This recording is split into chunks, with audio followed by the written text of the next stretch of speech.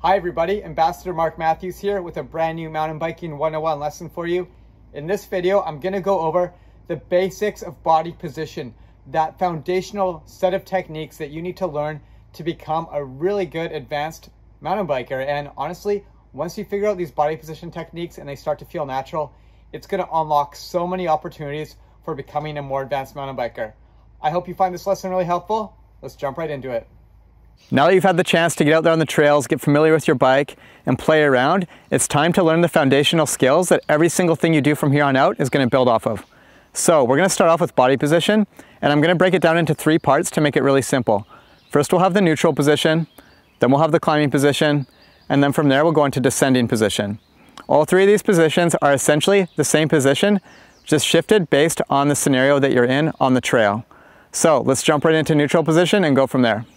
The first thing to think about when you want proper body position on your bike is get in that aggressive mode and attack the trail. So imagine someone's coming up to you and they're about to tackle you. How are you going to brace yourself? You're going to bend your knees, you're going to bend your elbows, and you're going to get ready. You're going to get a nice solid grounding, and that's exactly what you want to do on your bike. You want that really solid foundation on the bike. Just from head to toe, let's take a look at how this will go down. We start off with nice pointed elbows that are bent outwards, and we have lots of room for moving around. So imagine you're almost doing push-ups off your handlebars. With your legs, it's a very similar feeling, but you're doing like squats. So you're coming off and you're allowing your body to move around on the pedals, but you're keeping a nice, strong, solid grounding on the pedals with the heels dropped, and you're just in like a really nice, solid foundation. You have nice, solid grip, nice, solid footing, but you have room for movement. Allow space for your knees and elbows to move freely. Stay fluid. Remember, mountain biking is full of surprises, and you need to react quickly to what's in front of you. Get in attack mode. Let the heels drop, knees bend, and point those elbows out. Keep on practicing until this begins to feel more natural. It's important to note that your elbows and your knees are working as the suspension on your bike, and you're not depending on just your bike suspension, because not all of you are going to start off with a full suspension or even a hardtail. You might be on a completely rigid bike, but you still want to ride through stuff smoothly. So it's really important to use your body as the control for everything. Let's take the neutral position and apply it to some real life scenarios. So when you're in a downhill setting like this and you're about to roll down a hill, one big mistake a lot of beginners make is they keep the same neutral position. They stay really strong on the front end. They're right over the bars here. They'll hit a rock or a little obstacle, and their weight's just going to be too far forward, and they're going to get stuck and caught up and go over the bars. So in order to avoid that, you have to really think about what your lower body's doing. You want to make sure your heels are nice and dropped, which is going to bring all your body weight into the back tire, and then you want to get your butt further back than usual, so you're swinging your body weight to the back side of the bike. While you're doing that, you want to extend your arms out a little bit, so there's no possible way you can fly over the front end. And that's what I would call the downhill position, just because you're ready and you're braced for any aggressive downhill scenarios.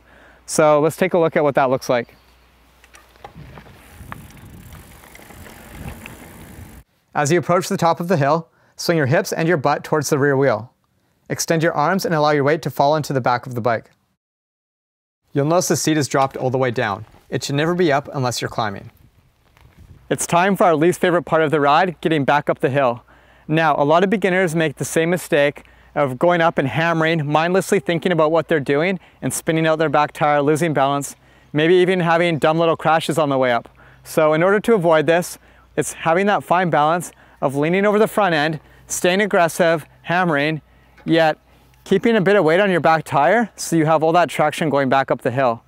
A little trick I use to do that, since you can't really drop your heels up a hill, is use the ball of your foot to push into the pedals harder than usual. And just imagine like your feet are obviously what's powering you up the hill, so use them to really push you into the hill, although your upper body's leaned forward. And here's what that looks like.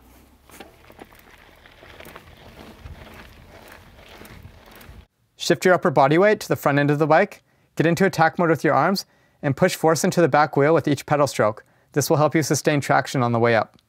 What's cool about mountain biking is every skill builds off the next. It's a constant progression, whether you're beginner, intermediate, or advanced. Now that we've learned these body position skills, let's see how that technique can be translated into a way more advanced style of riding. Watching someone ride dirt jumps will give you a very dramatic example of how body position changes. Jumping into a steep transition requires the same type of movement as riding down a hill. Notice how my butt is back behind the seat to keep my body weight back. My arms are extended, which allows me to open up right before hitting the landing. Once I touch down, my body acts as suspension and compresses. I remain compressed, so I have room to open up and shift my weight forward as I ride up the takeoff.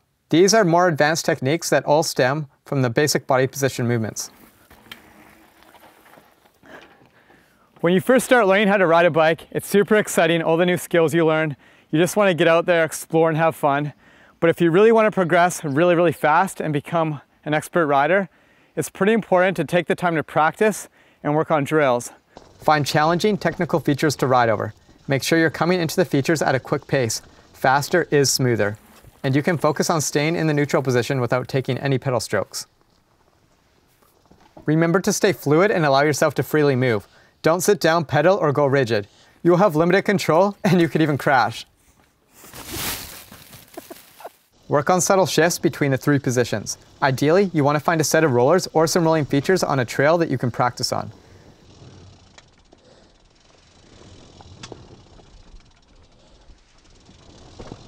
Practice picking up the pace of shifting your weight. Once you feel strong at this, you'll be ready to jump into the next lesson that covers pumping techniques.